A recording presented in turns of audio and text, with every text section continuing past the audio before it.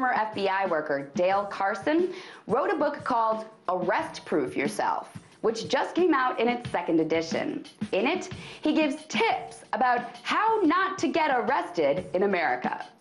The first rule Carson suggests you follow is, if police can't see you, they can't arrest you. So the best way to fly under the police radar is to stay locked in your home. But if you are going to go out in public, try not to do that after dark.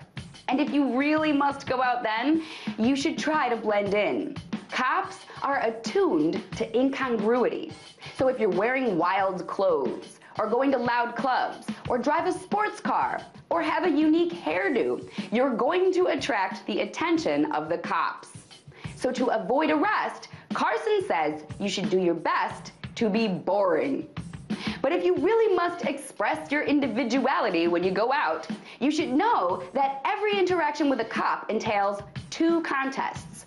One for psychological dominance, and one for custody of your body.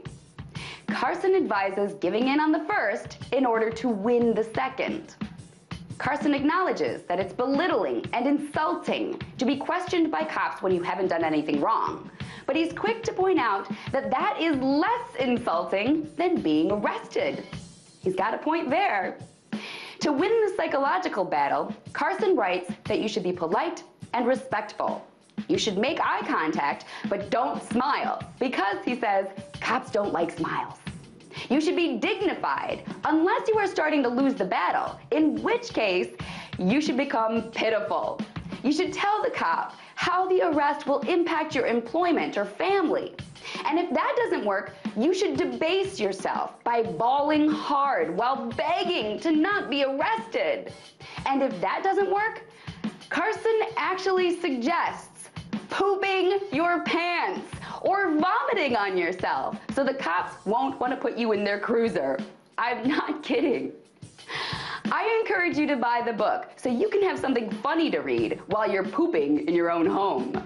It has many more tips for how not to get arrested in America, but none of them are, don't do anything illegal, which is the only thing you should have to do to avoid arrest here in America.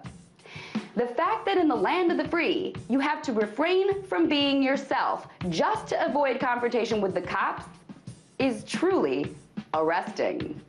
Tonight, let's talk about that by following me on Twitter @TheResident.